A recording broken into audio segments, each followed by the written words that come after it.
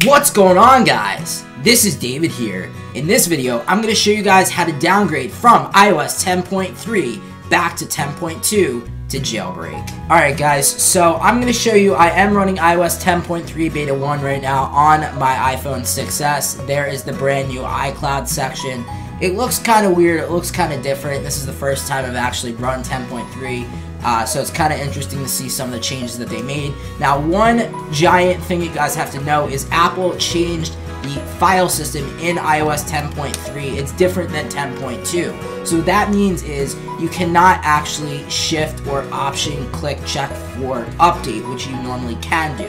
But anyway, you want to go onto your computer and go to ipsw.me, scroll down and find your device. I have the iPhone 6s, and then you're going to want to find the iOS 10.2 IPSW for your device, and then go ahead and press on that blue download button. Once you have the IPSW downloaded, then we can actually start with the tutorial.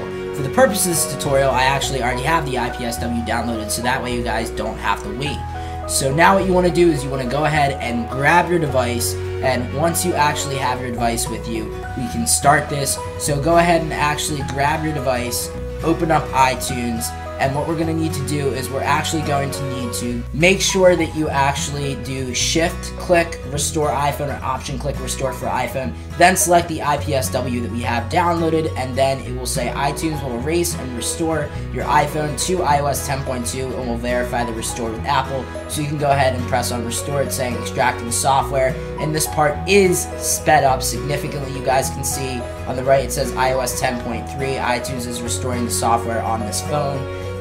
So it actually, my recording cut out on ScreenFlow because I didn't have enough space on my computer left. But it's just going through all the process and stuff. And the reason why we actually had to go and restore is because we had to make sure that the file system was working correctly. So we're going to go ahead and restore from backup. So that's another crucial thing in this process, is you want to make sure you have a backup from before iOS 10.3. And right now I'm restoring the backup. So it says restoring the iPhone from backup, time remaining, and I sped this up significantly again.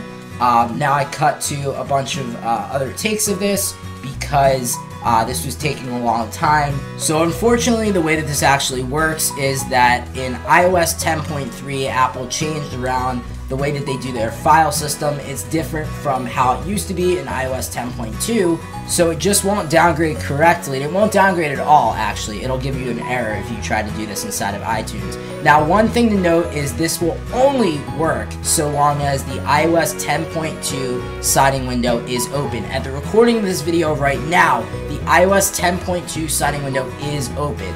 This video will be updated in the title and in the annotations and in the description. Anywhere else, I will let you guys know when this stops working. But for the moment, as I'm recording this, this is working.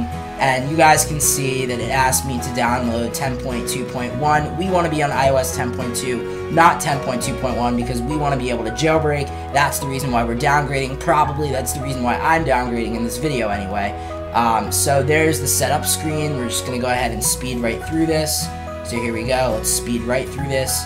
Welcome to iPhone, get started, and there's 10.2, and there's all my applications. I know this is going super quick, but I figured why not speed this up. So anyway guys, thank you guys so much for watching, I really do appreciate it. Please remember to like, comment, and subscribe, and until next time, this is David, signing out. Peace.